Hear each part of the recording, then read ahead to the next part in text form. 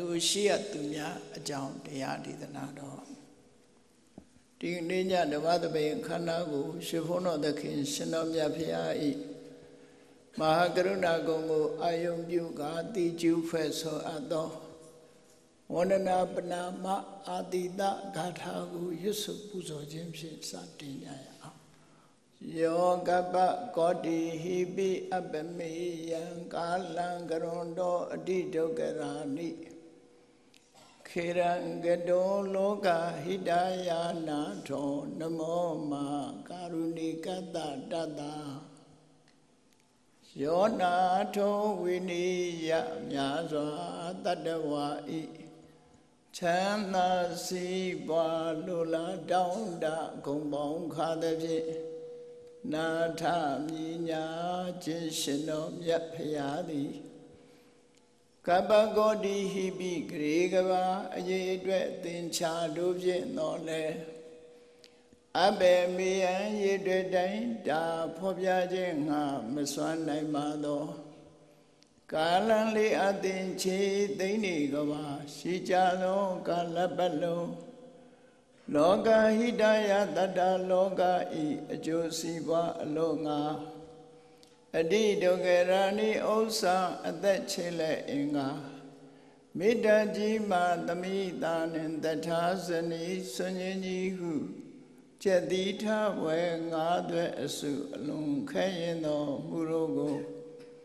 ကရွန်တော်ဘုရားဖြစ်ရန်ဤတန်ကြိုးကုတ်အထုတော်မူရသည်ဖြစ်၍ခေရန်လက်ချေမျက်လုံးအသက်ဆုံးလည်းရဲ့နှလုံးစိတ်ဝံကိုရောဤပင်မခြင်းတို့ကတောဘဝတဏ္ဏကျိန်ဖမြစွာရောက်တော်မူခဲ့ရရှာလိမ့်မည်မဟာကရုဏီကတတတဝါများယင်ဝဲသားကဲ့သို့တနာချစ်ခင်မှာကရုဏာရှင်ဖြစ်တော်မူသောတသနာတသဝိနည်းများစွာတတဝါဤ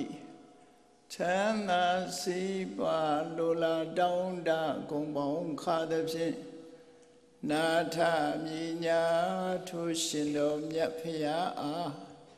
နမောယုတိပြောင်းပြော့မှန်ကိုလျော်၍ကရောယုကျိုးရှိခိုးခြင်းသည်အထုဘဝတုစင်စစ်မသွေဖြစ်ပါစေတည်း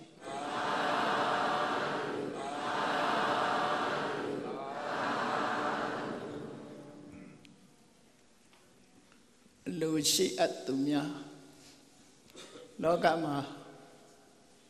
ကိစ္စအားလျော်စွာလိုလားအပ်သူနဲ့မလိုလားအပ်သူဆရာကိစ္စတွေမှာအလိုရှိအပ်တဲ့ပုဂ္ဂိုလ်ရွေးချယ်ပြီးတော့ဆောင်ရွက်ကြတာရှိတယ်မြတ်စွာဘုရားဟောကြားတော်မူခဲ့တဲ့သာဓကဒေသနာလို့ဆိုတဲ့950ဇတ်တော်တွေထဲမှာလူမှုရေးစီးပွားရေးနိုင်ငံရေးအစစအရာရာလောကလူသားတွေကြုံတွေ့နိုင်တဲ့ကိစ္စရေးရာတွေမှာသူနေရာနဲ့သူကိစ္စနဲ့သူဆောင်ရွက်နိုင်တဲ့ပုဂ္ဂိုလ်ဟာအင်တာမအကြီးကြီးတယ်လို့ဆိုလူတယောက်ဟာနေရာတိုင်းမှာမလိုအပ်တော့လဲပဲလိုအပ်တဲ့နေရာဆိုတာရှိလာတတ်တယ်အဲ့ဒါကိုပဲ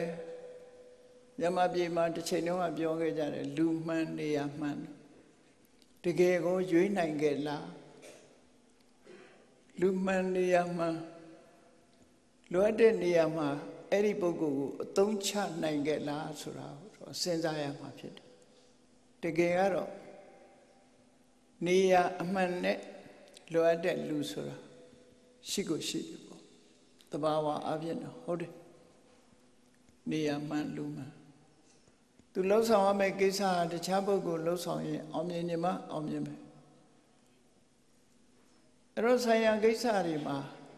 လူမှန်နေရာမှန်ကိုရွေးချယ်ဖို့ဆိုတာလေလွယ်ကူတဲ့ကိစ္စတော့မဟုတ်ဘူးအဂတိကင်းရှင်းစွာတကယ်ကိုရွေးချယ်နိုင်မှလူမှန်နေရာမှန်ဆိုတာကိုရမှာဖြစ်တယ်မှန်ကန်တဲ့ကိစ္စတွေမှာမှန်ကန်တဲ့လူကိုမရွေးချယ် ရွေးချယ်ခြင်းမပြုနိုင်ဘူးစစ်မှန်တဲ့ပုဂ္ဂိုလ်ရဲ့ဆောင်ရွက်မှုမလုပ်နိုင်ဘူးဆိုလို့ရှိရင်ထိုကိစ္စအောင်မြင်မှုမဖြစ်နိုင်အောင်မြင်မှုမဖြစ်နိုင်ဒါကြောင့်မို့လူမှန်နေရာမှန်ဆိုတဲ့စကားကတော့အမှန်တမ်းမှန်ကန်တယ်သို့တော့မှန်အောင်ရွေးနိုင်ကြလားဆိုတာတော့တန်တရားဖြစ်เสียရှိတယ်လူအတိုင်းဝိုင်းတစ်ခုမှာလူမှန်နေရာမှန်ရွေးချယ်ပြီးဆောင်ရွက်နိုင်မယ်ဆိုလို့ရှိရင်တကယ်အောင်မြင်ကြီးပွားနိုင်တဲ့အနေအထားမျိုးရှိတယ်အဲ့ဒါလိုရွေးချယ်မှုဟာအခုမှမဟုတ်ဘူးရှေးတုန်းကလည်းပဲဒီလိုပဲရွေးချယ်လာလူသားတွေရှိနေသမျှကာလပတ်လုံးလူမှန်နေရာမှန်အလိုရှိတဲ့ပုဂ္ဂိုလ်တွေဟာရှိကိုရှိနေတတ်တယ်အဲ့ဒါကိုတပေါင်းတစည်းတွေမြတ်စွာဘုရားလောကကိုညွှန်ကြားဆုံးမခဲ့တဲ့အဆုံးအမစကားတွေထဲမှာနားထောင်ကြည့်ရအောင်ဥက္ကဋ္ဌေသူရမိစ္ဆန္တိတိုက်ပြည်တစ်ပြိုင်မှာစစ်ရေးစစ်ရာကိစ္စပေါ်လာလို့ရှင်သူရတတ္တိနဲ့ပြေဝတဲ့ပုဂ္ဂိုလ်သူရတတ္တိဆိုတာရဲတာတခုတည်းတည်းမဟုတ်ဘူးရဲစွမ်းတတ္တိရှိတာတခုတည်းတည်းမဟုတ်ဘူးအတိညာကလည်းရဲစွမ်းတတ္တိရှိတယ်လုံဤကံရေကလည်းရဲစွမ်းတတ္တိရှိတယ်အဲ့ဒီလိုသူရဆိုတဲ့စကားလုံးကပညာလည်းရဲရင်နဲ့လုတ်ပုံကိုင်ပုံဆောင်ရွက်ပုံလည်းရဲရင်နဲ့အဲ့ဒီရဲရင်တဲ့ပုဂ္ဂိုလ်မျိုးကြောက်ရွံ့ခြင်းကင်းရဲတင်းပြီးတော့ပြက်ပြက်သားသားဆောင်ရွက်နိုင်တဲ့ပုဂ္ဂိုလ်ဟာအရေးကြီးတယ်လို့မြတ်စွာဘုရားကဒီလိုဟောခဲ့တာဥက္ကဋ္ဌေသူရမိစ္ဆန္တိဥက္ကဋ္ဌေဆိုတာတိုင်းပြည်တစ်ပြည်မှာစစ်ပွဲဆိုတာပေါ်လာတတ်တယ်ပေါ့ရန်သူတွေကကျူးကျော်လာလို့ဖြစ်စေဘေးရန်အန္တရာယ်တွေကျုံလာတဲ့အခါမှာဖြစ်စေအဲ့ဒီခေတ်မှာတိုက်ပွဲဝင်ရမယ်ဆိုလို့ရှိရင်သူရတတ္တိနဲ့ပြည့်စုံတဲ့ပုဂ္ဂိုလ်ရှာကြံရွေးချယ်ခံထားကြရမှာဖြစ်တယ်အလိုရှိတဲ့ပုဂ္ဂိုလ်ဖြစ်တယ်သူရတတ္တိရှိမှပြောင်မြောင်မြောင်ဆောင်ရွက်နိုင်မှဒီစစ်ပွဲတစ်ပွဲဆိုတာအောင်နိုင်တာပဲဖြစ်တယ်ပေါ့ဒါကလူမှန်နေရာမှန်အနေနဲ့ရွေးချယ်ရမယ့်ကိစ္စတစ်ခုသူရတတ္တိကိုရှေးစနစ်နဲ့ကြည့်မယ်ဆိုလို့ရှိရင်ဒီမြန်မာနိုင်ငံမှာတောင်တတ္တိရှိတဲ့လူတွေကိုရွေးချယ်တာလက်ကိုလက်မကိုလက်ညှိုးကိုလက်ချောင်းလေးတွေကိုအဲ့နဲ့ရိုက်သွင်းပြီးတော့တွန့်သွားတဲ့ပုဂ္ဂိုလ်မရွေးဘူးတကယ်ကိုတတ္တိရှိတဲ့ပုဂ္ဂိုလ်ရွေးတယ်ဆိုတာအဲ့ဒါလိုရွေးခဲ့တာမျိုးလည်းရှိတယ်လောကမှာရွေးချွန်ချွန်နဲ့ကြံ့ညံ့ခိုင်စွမ်းရည်တတ္တိရှိတဲ့ပုဂ္ဂိုလ်မျိုးစစ်ပွဲစစ်ရာစစ်ရေးပွဲမှာရွေးချယ်ရတယ်လို့သူတို့ဆိုတယ်ဧကနေ့ခေတ်မှာတော့တတ္တိဆိုတာတဲ့တတ္တိကတော့လည်းရှိလို့ရှိရမှာပေါ့တတ္တိဆိုတာတဲ့ခေတ်မီလက်နက်တွေကိုအသုံးပြုတတ်တဲ့ပုဂ္ဂိုလ်ရွေးရမယ်ဆိုပုံစံမျိုးဖြစ်လာတယ်သို့တော်လည်းသူရတတ္တိမရှိဘူးဆိုလို့ရှိရင်တကယ်ရင်ဆိုင်တိုက်ပွဲတွေမှာကြတော့ကြောက်တူးတုံနေတဲ့ပုဂ္ဂိုလ်စစ်ပွဲတစ်ခုကိုအောင်နိုင်အောင်တိုက်နိုင်မှာမဟုတ်ဘူးဒါကြောင့်မို့ခြုံငုံပြောမယ်ဆိုလို့ရှိရင်ရှေးခေတ်ရှေးစနစ်နဲ့ရင်ဆိုင်တိုက်ပွဲကြုံတဲ့အခါမှာသူရတတ္တိရှိတဲ့ပုဂ္ဂိုလ်ရွေးချယ်ကြရတယ်လို့သူရတတ္တိရှိတဲ့ပုဂ္ဂိုလ်ဟာလိုရှိတဲ့ပုဂ္ဂိုလ်လို့ဆိုမန္တိတုအကုတုဟလံတိုင်းရေးပြည်ရေးကိစ္စတွေမှာတိုင်ပင်ဆွေးနွေးကြပြီတိုင်ပင်ဆွေးနွေးပြီဆိုတဲ့အခါကျတော့အလိုရှိတဲ့ပုဂ္ဂိုလ်ကဘယ်လိုပုဂ္ဂိုလ်မျိုးလဲဆိုအကုတုဟလစကားကိုဘယ်လိုဘွားမပြောဘူးစောင့်စည်းတယ်ပြောတဲ့အချိန်မှာပြောတယ်မပြောတဲ့အချိန်မပြောနှုတ်လုံးတယ်အုပ်ကြက်ကြက်မလုပ်ဘူးအလေးအနက်မြည်သည့်ကိစ္စမဆိုအမျှော်အမြင်ကြီးမားစွာဆောင်ရွက်တတ်တဲ့ပုဂ္ဂိုလ်ကုတုဟလဆိုတာအာကျေစွာကျေပြောတတ်တဲ့ပုဂ္ဂိုလ်မျိုးတွေနှုတ်မဆောင်စည်းတဲ့ပုဂ္ဂိုလ်မျိုးတွေအဲ့ဒါတွေကိုကုတုဟလလို့ခေါ်တယ်တ တိုင်းရေးပြည်ကိစ္စမှာဆွေးနွေးပြီးဆွေးနွေးတိုင်ပင်ပြီးဆိုတဲ့အခါမှာအဲ့ဒီလိုတည်ငြိမ်မှုမရှိတဲ့ပုဂ္ဂိုလ်မျိုးတွေဟာတိုင်ပင်ဆွေးနွေးမှုတွေကိုပြပြသွားစေတတ်တယ်။ဒါကြောင့်မို့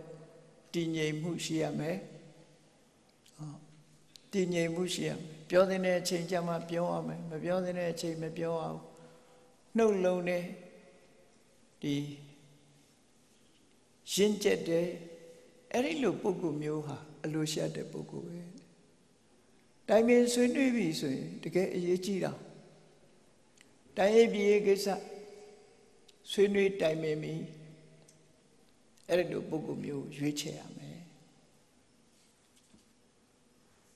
အသိပညာနဲ့ရှိပြီးတော့အမျှော်အမြင်ကြီးမားတဲ့ပုဂ္ဂိုလ်မျိုးတွေနှုတ်လုံတဲ့ပုဂ္ဂိုလ်စောင့်စည်းတဲ့ပုဂ္ဂိုလ်မျိုးတို့ဆိုတိုင်ပင်ဆွေးနွေးမှုတွေကပြင်ပမှာပေါက်ကြားသွားတယ်ပေါက်ကြားသွားလို့ရှိရင်ပျက်စီးသွားတယ်ကိုလုံးဝမဲ့လုပ်ငန်းတစ်ခုဟာဒါမှမဟုတ်ခုခေတ်တော့ credential ဆိုပြီးတော့ရှုပ်ဝဲထားယုံကြည်စိတ်ချပြောကြတယ် top secret ဆိုပြီးတော့အဲ့တော့ဘယ်အရာပဲဖြစ်ဖြစ်လုံခြုံစိတ်ချပြီးတော့မိမိရဲ့အတိုင်းအပေးမှုတွေကိုမပေါက်ကြားစေတဲ့ပုဂ္ဂိုလ်မျိုးဟာလိုရှိတဲ့ပုဂ္ဂိုလ်လို့ဒါဒုတိယအချက်နဲ့မြတ်စွာဘုရားဟောခဲ့တတိယအချက်ကတော့ပေါ့ပေါ့ပါပါပိယင်္စအာနာပနမိစားကောင်းတောက်ဖွယ်ပေါ်များလာတဲ့အခါမှာသို့မဟုတ်စားဖွယ်တောက်ဖွယ်တွေပြည့်ပြည့်စုံစုံရှိလာတဲ့အခါမှာကိုယ်နဲ့လေဘေးဖြောင်းတဲ့ပုဂ္ဂိုလ်တွေခင်မင်ရင်းနှီးတဲ့ပုဂ္ဂိုလ်တွေအဲ့ဒီပုဂ္ဂိုလ်တွေနဲ့အတူတကွစားကြမယ်တောက်ကြမယ်ဆိုလို့ရှိရင်ပို့ပြီးတော့စားကောင်းတယ်တဲ့နော်ဒါကြောင့်မို့လို့စားကောင်းတောက်ဖွယ်တွေရှိလာပြီဆိုလို့ရှိရင်တော့ခင်မင်ရင်းနှီးသူတွေဟာအလိုရှိတဲ့ပုဂ္ဂိုလ်တွေပဲလို့သူဆိုတယ်အေးနောက်ဆုံးအချက်တစ်ခုကတော့ပါတော့အဋ္ဌိသာတေသပန္တိတံကိစ္စတစ်ခုပေါ်ပေါက်လာပြီနည်းနည်းတဲ့အဆုံးဖြတ်တစ်ခုအကြံဉာဏ်ထုတ်ရမယ့်ကိစ္စမျိုးတွေအဲ့ဒီလိုအကြောင်းကိစ္စတွေပေါ်ပေါက်လာပြီဆိုလို့ရှိရင်တော့ပညာဉာဏ်ရှိတဲ့ပုဂ္ဂိုလ်မျိုးဟာအလိုရှိတဲ့ပုဂ္ဂိုလ်ဖြစ်လာပညာရှိမှခက်ခဲနေနေတဲ့အရာတွေကိုအမျှော်အမြင်နဲ့စင်ញင်တိုင်းထွာပြီးဆုံးဖြတ်နိုင်အမှန်ကိုဆုံးဖြတ်နိုင်တာဖြစ်တယ်ပေါ့ဒါကြောင့်ပညာရှိတဲ့ပုဂ္ဂိုလ်ဟာအဋ္ဌိဇာတိစပန္တိတံအဋ္ဌိလေးလေးနက်နက်စဉ်းစားဆုံးဖြတ်ရမယ်အကြောင်းကိစ္စတွေဇာတိဖြစ်ပေါ်လာတဲ့အခါမှာပန္တိတံပညာရှိကိုအစ္ဆန္တိလို့ရှိကြတယ်ဖြည့်ရှင်းဆုံးဖြတ်နိုင်မဲ့ပုဂ္ဂိုလ်ဓမ္မအရေးကြီးတယ်အဲ့ဒါလို့မဟုတ်လို့ရှင်ဆုံးဖြတ်နိုင်စွာမရှိကြဘူးပေါ့အဲ့တော့လောကမှာလူမှန်နေရမှန်အလိုရှိတဲ့ပုဂ္ဂိုလ်တွေအဲ့ဒီလို၄မျိုးခွဲခြားပြီးတော့မြတ်စွာဘုရားဟောကြားခဲ့တာဒါဟာအကြောင်းတစ်ခုအကြောင်းပြုပြီးတော့ဟောကြားတာဖြစ်တယ်ပေါ့50ဇတ်တွေဟောကြားတာဟာဖြစ်ပေါ်လာတဲ့ပြဿနာတစ်ခုကိုအရင်ပြုပြီးတော့ဟောကြားတာပြောဆိုစရာအကြောင်းကိစ္စတစ်ခုကိုအခြေပြုပြီးတော့ဟောကြားတာသာဖြစ်တယ်ပေါ့ဒီနေရာမှာမှတ်သားဖွယ်အချက်ကလေး2ချက်ရှိတယ်မြတ်စွာဘုရားဇာတကဒေသနာတော်တွေမှာနိတိဆိုတဲ့ guideline ကိုပေးတဲ့အခါဖြစ်ပေါ်လာတဲ့အကြောင်းအရာတစ်ခုကိုစုစည်းပြီးတော့နောင်လာနောက်သားတွေအားလုံးဒီလိုကိစ္စပေါ်လာလို့ရှိရင်မှတ်သားနိုင်အောင်လို့ဆုံးမစကားအနေနဲ့မှတ်တမ်းတင်ခဲ့တာပဲဖြစ်တယ်ပေါ့ဒါတွေဟာမေတ္တာမအရေးပါတဲ့ဒီလမ်းညွှန်ချက်တွေပဲဖြစ်တယ်ဘဝခရီးရှောင်လန်းသွားတဲ့ပုဂ္ဂိုလ်တွေဖို့ဒီလမ်းညွှန်ချက်တွေမေတ္တာမအရေးကြီးတယ်ဘဝဆိုတာမျိုးမျိုးရင်ဆိုင်တွေ့ကြရတာဖြစ်တယ်အဲ့ဒီမျိုးမျိုးရင်ဆိုင်တွေ့ရမယ့်အချက်တွေ ဖြစ်ရှင်းဆုံးဖြတ်နိုင်ဖို့လူမှန်နေရာမှန်လိုအပ်တယ်လို့သူတို့ဆိုတယ်ဟုတ်ပြီဒီနီတိလို့ခေါ်တဲ့ guideline ပေးထားတာဘာကြောင့်လဲအကြောင်းကတော့မြတ်စွာဘုရားတာဝတိပြည်ဇေရွန်အကြောင်းမှာတရင်သုံးနေတဲ့အချိန်တာဝတိမြို့ကိုအုပ်စိုးနေတဲ့ပတိနိတိကောသလမင်းကြီးဆိုတာရှိတယ်အဲ့ဒီပတိနိတိကောသလမင်းကြီးကမြတ်စွာဘုရားနဲ့လည်းရင်းနှီးတယ်တတူရွယ်တူလည်းဖြစ်တယ်မြတ်စွာဘုရားနဲ့တတူရွယ်တူပဲအဲ့ဒီဘုရင်ကြီးကတရက်တော့ဘုရင်ဆိုတာနော်ယမယံခါမြို့ပြင်မှာရှိတဲ့ဥယျာဉ်တွေကိုထွက်ပြီးတော့စိတ်လွတ်ကိုယ်လွတ်နေလေးရှိကြတယ်အလုတ်ပင်ပန်းမှုတွေကြောင့်မလို့စိတ်လွတ်ကိုယ်လွတ်ထွက်ပြီးတော့နေတဲ့အခါတိုင်းပြည်ကိစ္စဆောင်ရွက်ရင်းကနေပြီးတော့စိတ်လွတ်ကိုယ်လွတ်ပြင်ထွက်ပဲအပြင်ထွက်ဖို့ဘုရင်ကြီးလာမယ်ဆိုလို့ရှိရင်ဘုရင်ကြီးနေမဲ့နေရာဆိုတာလုံခြုံရေးတွေကိုလုပ်တယ်လို့ပြောအဲ့ဒါကိုပဲစာပေမှာဥယျာဉ်ကိုတုတ်တင်တယ်လို့ဆိုတာလုံခြုံရေးလုပ်တယ်လို့ခေါ်တယ်ခုခေတ်လောက်တော့အန္တရာယ်တွေမများဘူးပေါ့နော်ခုခေတ်ကတော့ပို့ပြီးတော့အန္တရာယ်တွေများလာတယ်အဝေးကနေပြီးတော့လှမ်းထုတာတွေကများလာတယ်နော် remote control ဆိုတာတွေရှိလာတဲ့အခါကျတော့လုံခြုံရေးတွေကပို့ပြီးတော့အရေးကြီးလာတယ်ဟိုရှိခေတ်တုန်းကတော့အဲ့ဒါလောက်မဟုတ်ဘူးအဝေးကလှမ်းပစ်တာမြားလောက်ပဲရှိနော်လှန်တို့မြားတို့အဲ့ဒါလောက်ပဲရှိတာခဏခေတ်ကြတော့အဲ့ဒါလို့မဟုတ်ပို့ပြီးတော့အန္တရာယ်တွေများလာတဲ့အခါဘုရင်သွားမဲ့နေရာဆိုတာလုံခြုံရေးကိုကြီးကျယ်ထပ်ချပြီးတော့စိတ်ချရပြီဆိုမှသွားလေးရှိကြအဲ့ဒါလို့ဥယျာဉ်ကိုလုံခြုံရေးတွေသွားပြီးတော့စစ်ဆေးတဲ့အခါမှာဥယျာဉ်ထဲမှာဘယ်သူရောက်နေသလဲလို့ဆိုရင်တစ်တပင်အောက်မှာမြတ်စွာဘုရားထိုင်နေတာကိုတွေ့ကြအဲ့တော့တွေ့တော့ဥယျာဉ်ကိုတန်ရှင်းရေးတွေလုပ်လုံခြုံရေးတွေလုပ်ပြီးတော့မြတ်စွာဘုရားရှိနေတယ်ဆိုတာကိုဘုရင်ကြီးစီသတင်းပို့သတင်းပို့တဲ့အခါမှာဘုရင်ကြီးကဟန်ကြတယ်ဥယျာဉ်ထွက်ရင်းပဲမြတ်စွာဘုရားနဲ့လည်းတွေ့မယ်ဆိုပြီးတော့သူဥယျာဉ်ထွက်မဲ့အစီအစဉ်တိုင်းထွက်လာခဲ့တယ်သို့တော်ဘုရင်ကြီးမရောက်ခင်အရင်ရောက်နေတာမြတ်စွာဘုရားကိုကိုးကွယ်စိတ်ကတဲ့ဥပဒကတူကဘုရင်မရောက်ခင်မြတ်စွာဘုရားနာမှာရောက်နေတာတော့တွေ့ဘုရင်ဆိုတာမျိုးကလူစိမ်းတယောက်ကိုမြင်လိုက်လို့ရှင်တန်တရားမျက်လုံးနဲ့ကြည့်တာလူကောင်းမဟုတ်ကလားအန္တရာယ်ပြုမဲ့လူများဖြစ်နေမလားဆိုတော့ရင်စဉ်းစားလေးရှိတယ်အဲ့ဒါကြောင့်မို့မြတ်စွာဘုရားနာမှာထိုင်းနေတဲ့လူတယောက်ကိုရုတ်တရက်ဘုရားဘက်ကိုလာလိုက်တာမြင်လိုက်တဲ့အခါကျတော့သူ့စိတ်ထဲမှာနည်းနည်းတွန့်သွားတယ်ဒီလူဟာလူကောင်းမဟုတ်ကလားသူ့ကိုအန္တရာယ်ပြုတဲ့လူများဖြစ်နေမလားဆိုအတွေးလေးဝင်လာနောက်တစ်ခါသူပါဆက်တွေးတော့ဆိုအော်ဘုရားနာမှာထိုင်နေဆိုတော့လူဆိုးတော့မဖြစ်နိုင်ပါဘူးမြတ်စွာဘုရားနာမှာရောက်နေတယ်ဆိုလူတော်လူကောင်းပဲဖြစ်ပါလိမ့်မယ်ဆိုပြီးစိတ်အားတင်းပြီးတော့ဝင်လာအဲ့ဒီရောက်နေတဲ့ပုဂ္ဂိုလ်ကဘယ်သူတုံးလို့ဆိုတော့မြတ်စွာဘုရားရဲ့တပည့်တာဝကတွေထဲမှာဒီဥပဒကတွေထဲမှာနာမည်ကြီးတယ်မြတ်စွာဘုရားဟောထားတဲ့တရားဓမ္မတွေတော်တော်များများသိရှိတယ်အမြဲတမ်းခရီးသွားရင်ထီးဆောင်လေးရှိတယ်သတ္တပါဏိလို့ဆိုတဲ့ဥပဒကတယောက်ဖြစ်တယ်ဥပဒကတယောက်ဖြစ်အဲ့ဒီမှာဘုရင်ကြီးကဝင်လာတဲ့အခါမှာထုံတန်းစင်လာအရာဆိုလို့ရှိရင်ဘုရင်ဆိုတာတိုင်းပြည်မှာအကြီးအကဲကိုအကြီးအကဲဆိုတော့တမန်အယသားတယောက်ဟာဘုရင်လာတယ်ဆိုလို့ရှိရင်ခီးဥကျုဆိုရတယ်သူကခီးဥကျုဆိုဒါပေမဲ့လို့အဲ့ဒီသတ္တပန္နိဆိုတဲ့ဥပဒကဘုရင်ကိုထပြီးခီးဥကျုမဆိုဘူးဘုရားနာမှာပဲဒီတိုင်းပဲထိုင်နေလိုက်တယ်ဘာကြောင့်လဲအဲ့ဒါတတိထားစရာတော့ကောင်းတယ်နော်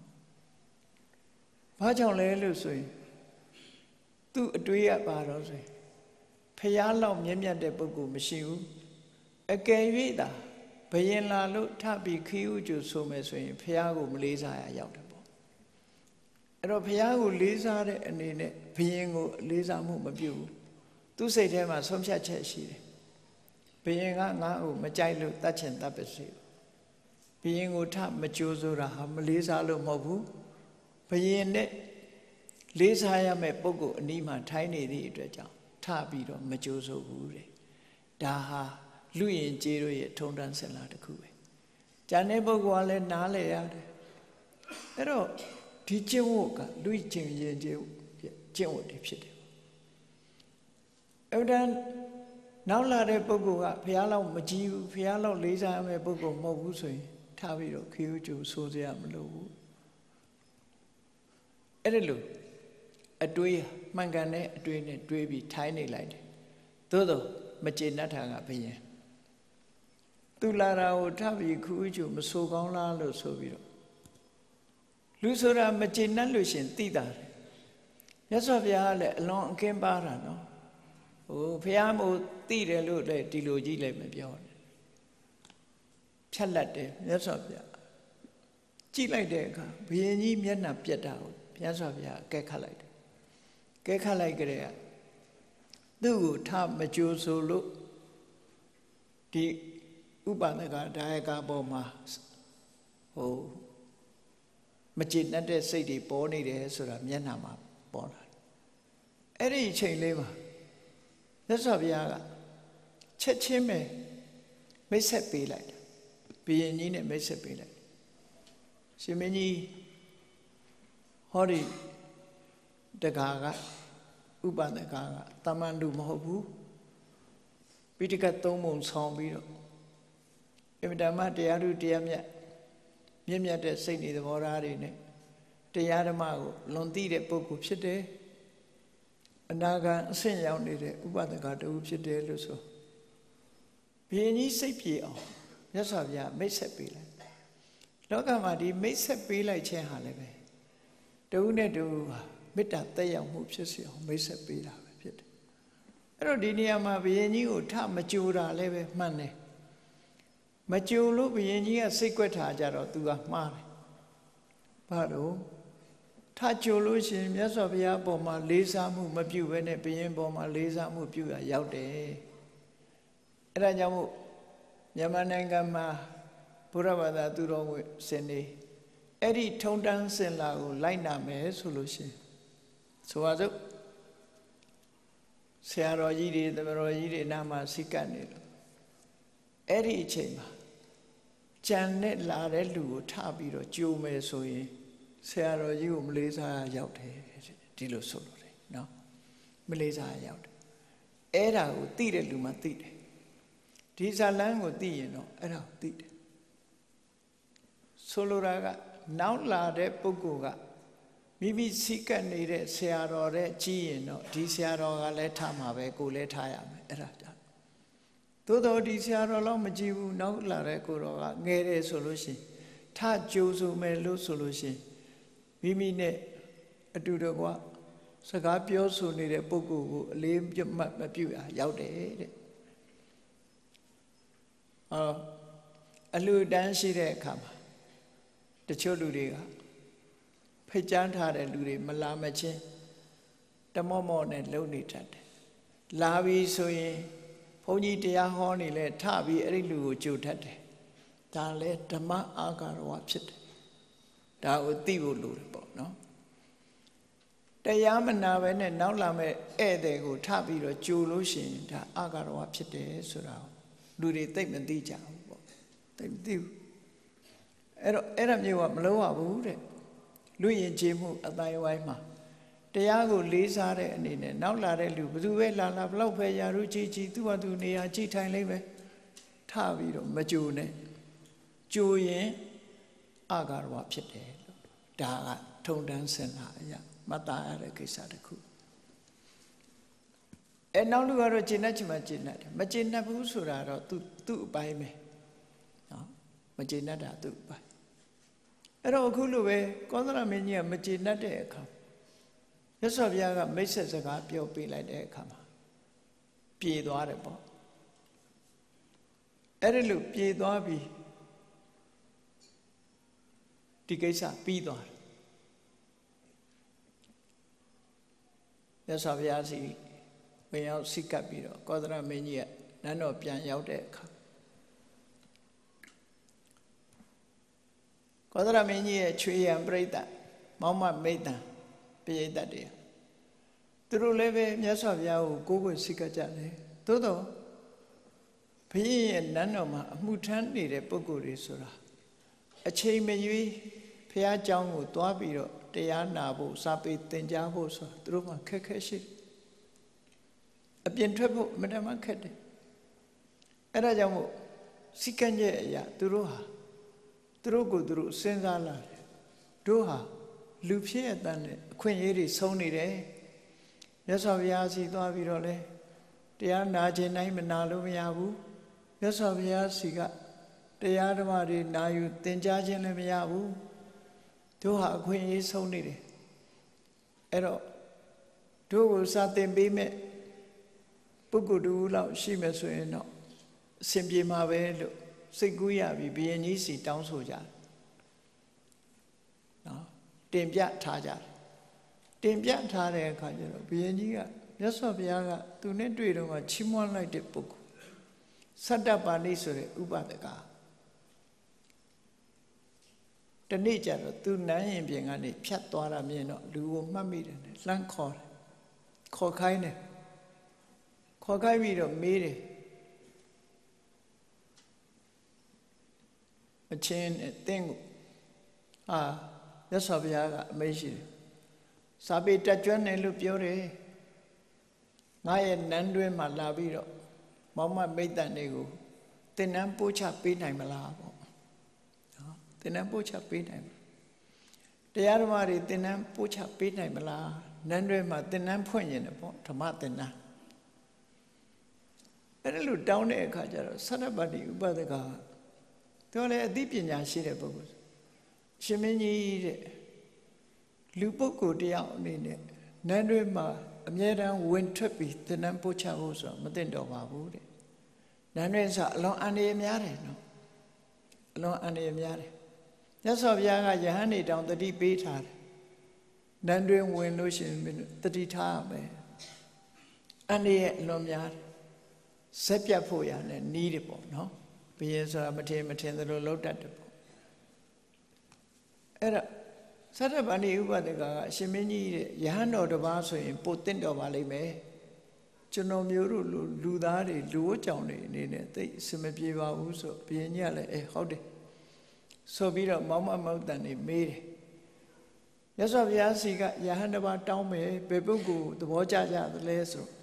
အလုံးကရှင်အနန္ဒာကိုအဆိုပြုကြတယ်ရှင်အနန္ဒာကိုပဲပင့်ပါလို့ဆိုတော့အဲ့ဒါနဲ့ရှင်အနန္ဒာကိုပင့်တယ်မြတ်စွာဘုရားကလည်းခံထားပေးလိုက်တယ်နန်းတွင်ဝင်ပြီးတော့စာပေသင်ကြားပို့ချပေးတာအဲ့ဒီခေတ်ကလေးကဓမ္မသင်တန်းဖွင့်လာတာနော်ခုမှဖွင့်တာမဟုတ်ဘူးသင်တဲ့ပုဂ္ဂိုလ်တွေနန်းတွင်ဝင်ပြီးတော့အဲ့ဒါစာပေသင်ပေးတာရှင်အနန္ဒာအဲ့ဒါလို့ရှင်အနန္ဒာဟာနေ့စဉ်ကြွပြီးတော့နန်းတွင်သူနန်းတွင်သားတွေကိုနန်းတွင်သူတွေကိုစာပေပို့ချပေးတယ်ဓမ္မသင်တန်းတွေပို့ချပေးတယ်တရက်ကြတော့နန်းတွင်မှာပြဿနာတစ်ခုပေါ်လာဘုရင်ကြီးအသုံးပြုတဲ့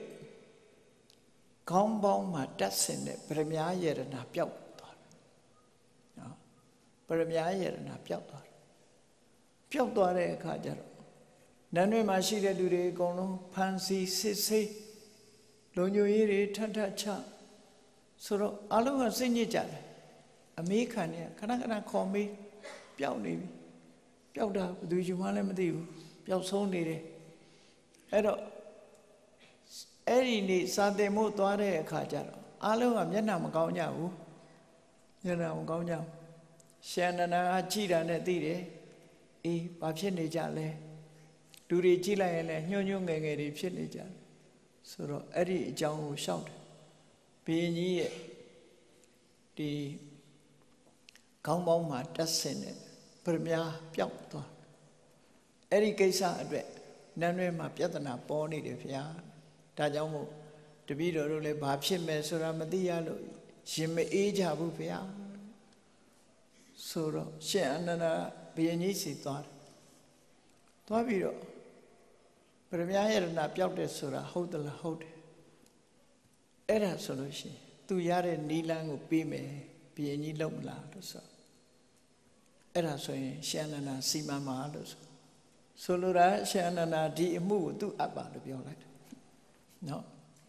သူစီမံပေးမယ်ပရမညာယရဏလည်းပြန်ရစေမယ်တခိုးလည်းမင်းပြမင်းထံမသိအောင်ဝင်ရောက်ပြီးတော့စီမံပေးမယ်သဘောသူဘုရင်ကြီးကိုအကြံပေးတယ်ဒီတန်တရားရှိတဲ့လူတွေဒီနန်းတွင်စီးတဲ့ကနန်းတွင်မှာအမှုထမ်းတဲ့လူတွေအားလုံးဒီကောက်ရိုးတဆုပ်စီပဲဖြစ်စေသဲတဆုပ်စီပဲဖြစ်စေယူလာပါစေယူလာပြီးတနေ့ရမှာပုံခိုင်းမယ်တတ်မှတ်ထားတဲ့နေရာမှာပုံခိုင်းခိုးထားတဲ့လူကဘယ်နည်းနဲ့မဆိုအဲ့ဒီထဲမှာရောထည့်လာပြီးတော့သူ့လိုကိုလိုလှုပ်သွားပြန်ရမယ်ပစ္စည်းရရင်ပြီးရော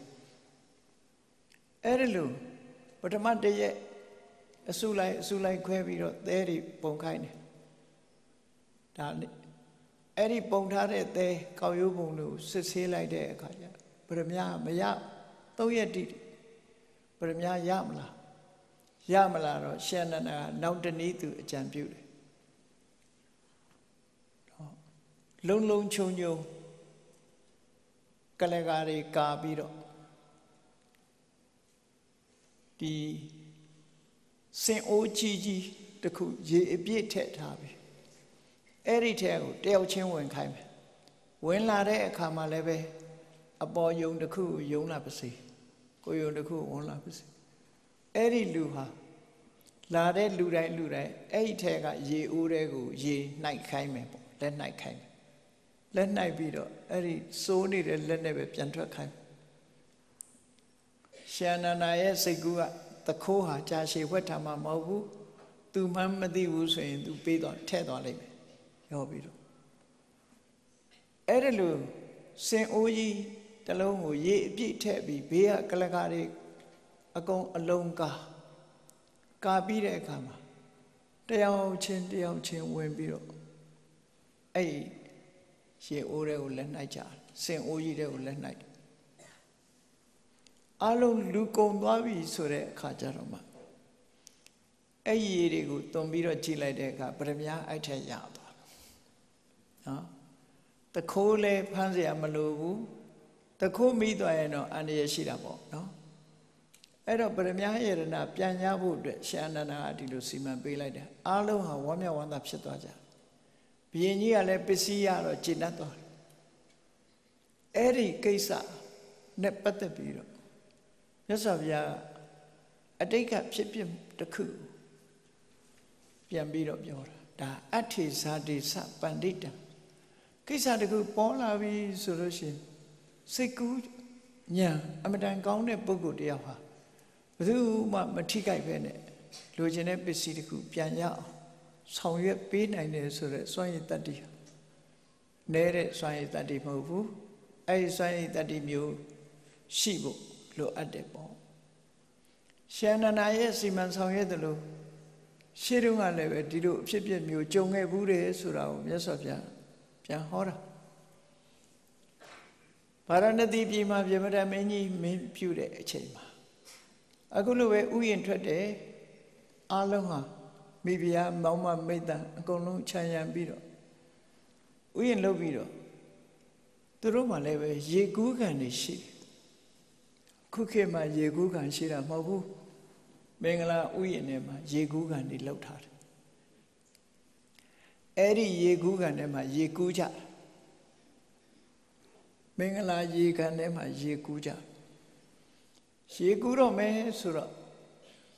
ဘုရင်ရဲ့မိဖုရားတွေခြံရံနေသူတို့ဝတ်လာတဲ့တန်ဖိုးကြီးတဲ့ယရနာတွေသူတို့အဝတ်စားတွေလဲပြီးတော့အဲ့ဒီယရနာတွေကို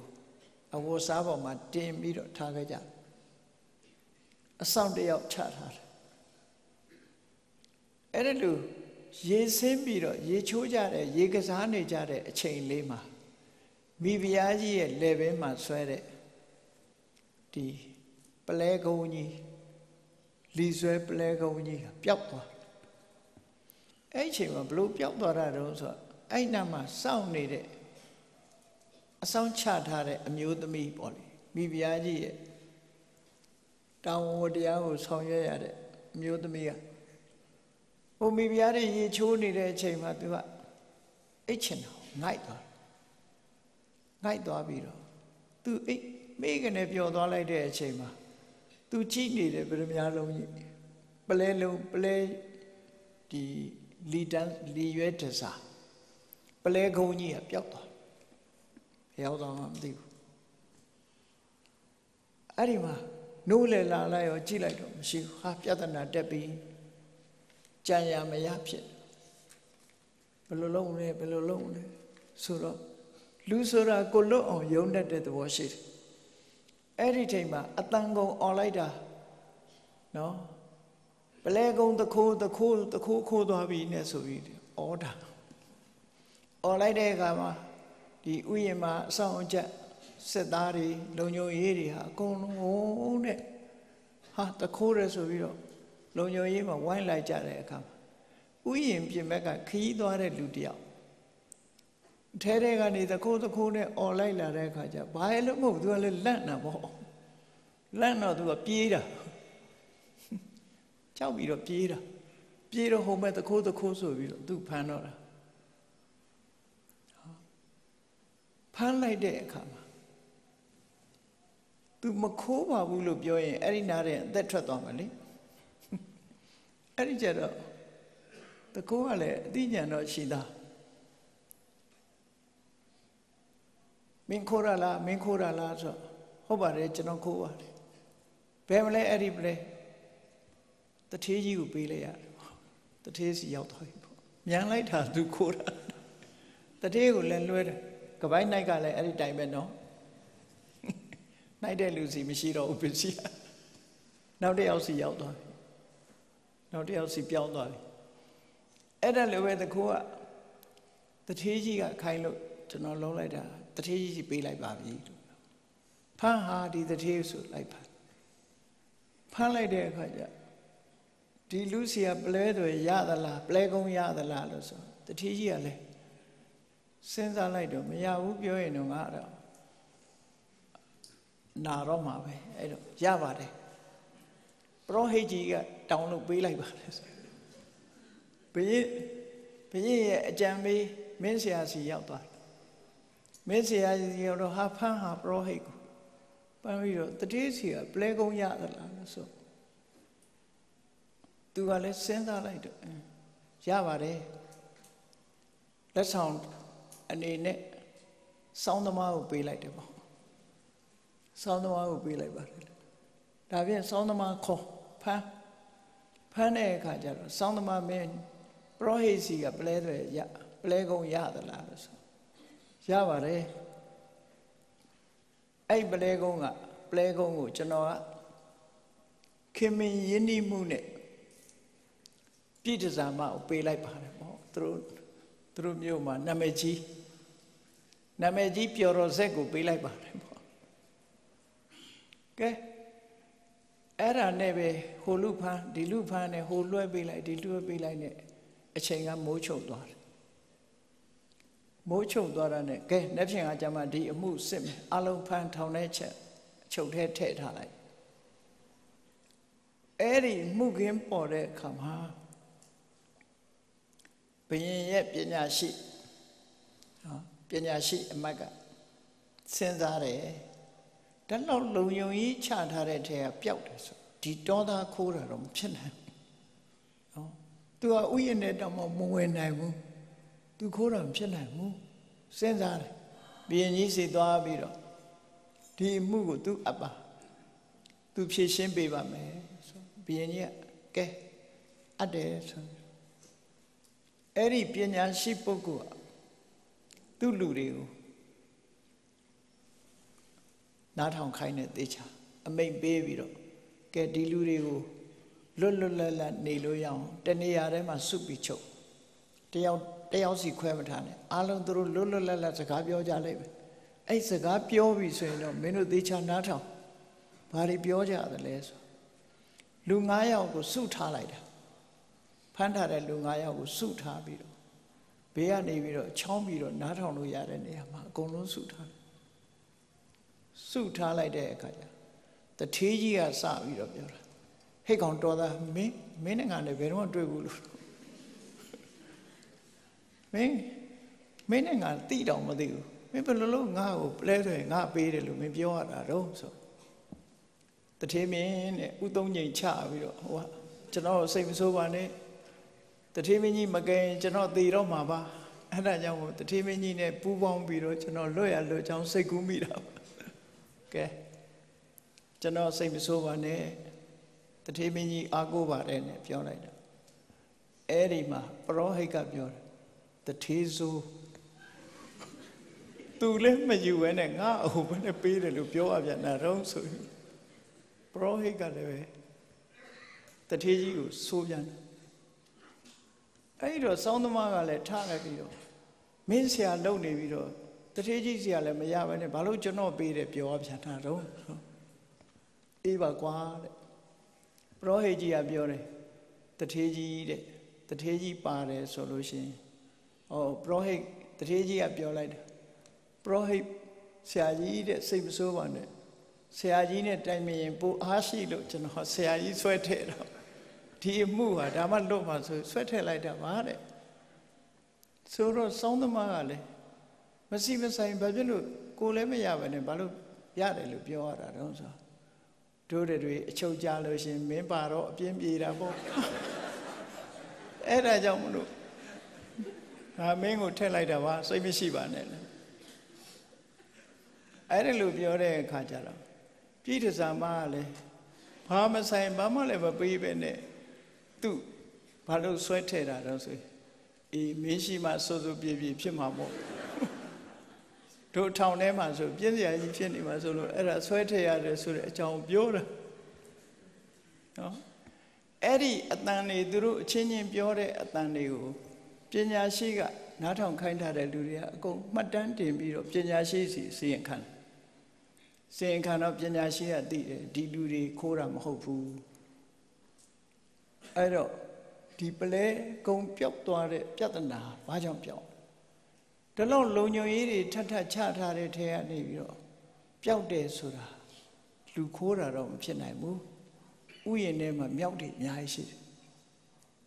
အဲ့တော့အဆောင်မိန်းမကငိုက်နေတဲ့အချိန်လေးမှာမြောက်တစ်ကောင်ကဝင်ဆွဲသွားတာပဲဖြစ်မယ်အဲ့ဒီအမှုဟာသူကတတ်တွေးလိုက်တာပေါ့နော်တကယ်ကတော့ဒီ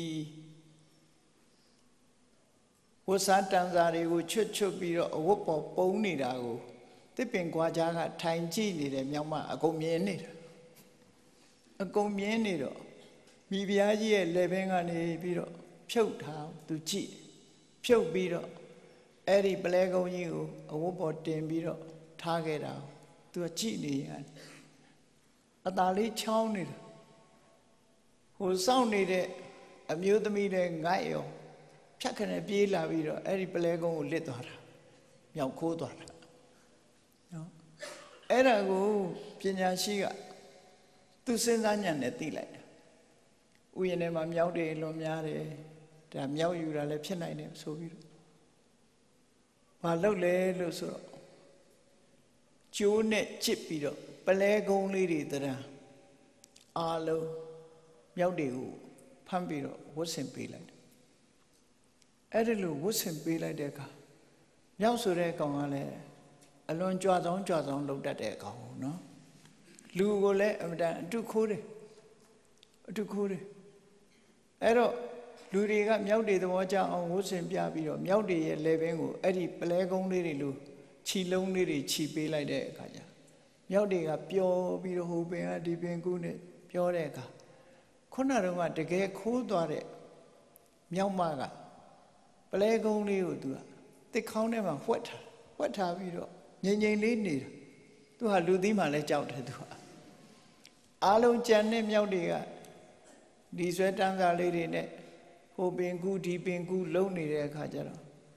နင်တို့တွေရှိတာမဟုတ်ပါဘူးငါလည်းရှိပါတယ်ဆိုထုတ်ဆွဲအဲ့ဒီကြတော့မြောက်ရဲ့လေပင်ကိုထုတ်ပြီးတော့ဆွဲတာဒီအချိန်မှာစောင့်ကြည့်နေတဲ့လူတွေကအဲ့ဒီမြောက်ကိုဝိုင်းဖမ်းပြီးတော့သူစီကပလဲကုန်းကိုပြန်ယူလိုက်တာဒါပလဲကုန်းပြန်ရတဲ့ပြဿနာပေါ့နော်အဲ့ဒါကြောင့်မလို့ပြောတာအထေဇာတေသပန္တိတံအကြောင်းကိစ္စလေးလေးနက်နက်ဆင်ခြင်သုံးသပ်ကြည့်ရမယ့်နေရာမှာတဲ့အမျှော်အမြင်စဉ်းစားဉာဏ်ရှိတဲ့ပညာရှိဟာအလိုရှိရသူဖြစ်ပါတယ်သူရှင်းလင်းလိုက်တဲ့ဖြင့်ဘယ်သူမှပြစ်ဒဏ်မကြတော့အားလုံးအဖြေမှန်ထွက်လာပြီးတော့မိဖုရားကြီးရဲ့ပလဲကုန်းလေးပြန်ပြီးတော့ရရှိတယ်အကောင်းပဂရိအတိုင်းပြန်ရတယ်ဆိုတဲ့ဇာလမြောက်ဆိုတဲ့တရားကအကုန်ဒီလူလုံးတာတွေကိုအကုန်လိုက်လှုပ်တတ်တယ်ကြည်နေတတ်တယ်သူတို့ကဒါကြောင့်မို့ရှင်းတော့ကပုံမြင်လေးတစ်ခုရှိတယ်ပုံမြင်လေးတစ်ခုမှာတစ်ပင်အောင်မှာဆတ်တတဲ့တယောက်ကသူ့ရဲ့ဒီမုတ်စိတ်ပြုပြင်တဲ့အရာတွေအကုန်လုံးယူလာပြီးတော့မုတ်စိတ်ပြုပြင်နေတဲ့ပုံကိုယ်တွေကိုပြုပြင်ပြီးမြောက်တွေကကြည်သူချထားပြီဆိုလို့ရှိရင်အကုန်လုံးဖြည့်ဆည်းပစ်တယ်ဖြည့်ဆည်းပစ်တော့ဒီနေ့ကျတော့အဲ့ဒီဆတ်တာတွေကဘာလို့တုံဆိုတဲ့အခါကျဒီမြောက်တွေတော့သိရောပေါ့ဆိုပြီးဂလဲစားအချိန်မလို့နောက်ရကြတော့မြောက်တွေကြည့်နေတဲ့အချိန်မှာတင်နှုံးသားနဲ့သူ့လည်းပင်ကိုသူရှက်ပြီးတော့လှိပြတယ်အဲ့ဒါမြောက်တကောင်ကကြည့်နေအဲ့တင်နှုံးကိုသူချထားခဲ့ပြီတနေ့ရသွားတဲ့အခါကျတော့ပြန်လာတဲ့အခါအဲ့ဒီမြောက်ဆက်ပြတ်ပြီးသေနေတာတွေ့ရအဲ့ဒီတင်နှုံးချတာအဲ့ဒီတင်နှုံးနဲ့ပဲသူ့လည်းပင်သူလှီးတာအဟုတ်လှီးလိုက်တာအဟုတ်လှီးလိုက်တော့မြောက်တကောင်ဟာဆက်ပြတ်ပြီးတော့သေတယ်ဆိုအဲ့ဒီပုံမြင်လေးကိုဖတ်ရဘူးတယ်အင်္ဂလိပ်လိုရေးထားတယ်100 story ဆိုတဲ့အထက်မှာပါတယ်အဲ့တော့မြောက်တွေဟာအတူယူပြီးတော့လှုပ်တတ်တယ်ဆိုတာအမတန်မှထင်ရှားတယ်အခုဒီဇလန်းမှာလည်းပဲပလွဲတွေပျောက်သွားတာဟာမြောက်တကောင်ခိုးယူသွားခြင်းသာဖြစ်တာပညာနဲ့ထုတ်ဖော်လိုက်တဲ့အခါမှာအားလုံးဟာလွတ်သွားအားလုံးမြောက်စီကပလဲတွေရတဲ့အခါကျတော့မှဘုရင်ကြီးစီကိုရှင်းပြတယ်ရှင်မင်းကြီးဒီပလဲတွေဟာဒီလူတွေခိုးတာမဟုတ်ပါဘူးသူတို့အပြစ်မရှိပါဘူးတကယ်ခိုးသွားတာမြောက်ခိုးသွားတာသာဖြစ်ပါတယ်ဆိုတာဘုရင်ကြီးစီတန်တော်တင်တော့အားလုံးဟာဒီတန်အံ့တော်ဖြစ်ကြဒါကြောင့်မို့မြတ်စွာဘုရားကအဲ့ဒီအတိတ်ကဖြစ်ခဲ့တဲ့ဇာလန်းကိုကြည့်ပြီးတော့ရှင်းတော့ကလည်းဒီလိုပညာရှိပုဂ္ဂိုလ်တွေဟာအခုလိုပဲဆင်ခြင်စဉ်းစားပြီးတော့ဘယ်သူမှမထိခိုက်အောင်လောက်ကင်ဆောင်ရွက်ခဲ့ပြီးအမှုမှန်ပေါ်အောင်ကြိုးစားခဲ့တယ်ဆိုတဲ့အကြောင်းမြတ်စွာဘုရားဟောပြောဆုံးမခဲ့တာပဲဖြစ်တယ်ပေါ့ဒါကြောင့်မို့ဒီတိအနေနဲ့ဥက္ကဋ္ဌေသူရမိစ္ဆန္တိစစ်ပွဲတစ်ပွဲကျုံလာလို့ရှင်သူရတတ္တိရှိတဲ့ပုဂ္ဂိုလ်ဟာအလိုရှိရတဲ့ပုဂ္ဂိုလ်ဖြစ်တယ်မန္တီတုအကုတုဟလံတိုင်ပင်ဆွေးနွေးရမယ်အရေးကိစ္စမျိုးရှိလို့ရှင်နှုတ်လုံးပြီးတော့စွာကျဲမလုတ်တတ်တဲ့ပုဂ္ဂိုလ်နှုတ်ဆောင်စည်းတဲ့ပုဂ္ဂိုလ်နော်အဲ့ဒီပုဂ္ဂိုလ်မျိုးဟာအလိုရှိရတဲ့ပုဂ္ဂိုလ်ဖြစ်တယ်ပြီးရင်စအာနာပါနမိစာဝဲတောက်ဖွဲတွေပြည့်စုံတဲ့အခါမှာကိုယ်နဲ့ခင်မင်ရင်းနှီးတဲ့ပုဂ္ဂိုလ်တွေဟာအလိုရှိရတဲ့ပုဂ္ဂိုလ်တွေဖြစ်တယ်အထေဇာတေသပဏိတံလေးနဲ့စဉ်းစားရမယ်အကြောင်းကိစ္စတခုပေါ်လာလို့ရှိရင်တကယ်ပညာနဲ့ဆင်ခြင်စဉ်းစားတဲ့ပုဂ္ဂိုလ်စဉ်းစားတတ်တဲ့ပုဂ္ဂိုလ်ပညာရှိဟာအလိုရှိရတဲ့ပုဂ္ဂိုလ်ဖြစ်တယ်လို့အခုလိုအဆိုအမိတ်တစ်ခုမြတ်စွာဘုရားဟောကြားဆုံးမခဲ့တာဖြစ်ပါတယ်ဒါဟာလူမှန်နေရာမှန်ပဲဖြစ်ပါတယ်တရားချစ်ခင်သူတော်စင်ပြိဿအပေါင်းတို့ပညာရှိဆိုသည်မှာ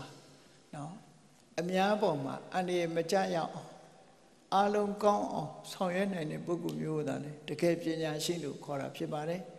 ပညာရှိကိုအကြောင်းပြုပြီးတော့ဘေးအန္တရာယ်ဖြစ်တယ်ဆိုတာမရှိဘူးလောကကြီးမှာဘေးအန္တရာယ်ဖြစ်တယ်ဆိုတာပညာကင်းမဲ့တဲ့ဘာလာတွေကြောင့်ဖြစ်နေတာတာဖြစ်တယ်ပညာရှိတဲ့ပန္တိတဆိုတဲ့ပညာရှိပုဂ္ဂိုလ်တွေကြောင့်ဘေးရအန္တရာယ်လောကကြီးမှာကြုံရတာမရှိဘူးဆိုတာမြတ်စွာဘုရားဟောကြားဆုံးမတဲ့အတိုင်း မိမိတို့ကိုယ်တိုင်လည်းပဲပညာရှိပုဂ္ဂိုလ်တွေဖြစ်အောင်မိမိတို့ဘဝမှာလည်းပဲပညာရှိနဲ့အတူတကွလက်တွဲပြီးဆောင်ရွက်နိုင်အောင်ဘဝခရီးကိုရှောက်လန်းနိုင်အောင်ကြိုးစားအားထုတ်နိုင်ကြပါစေကုန်သတည်း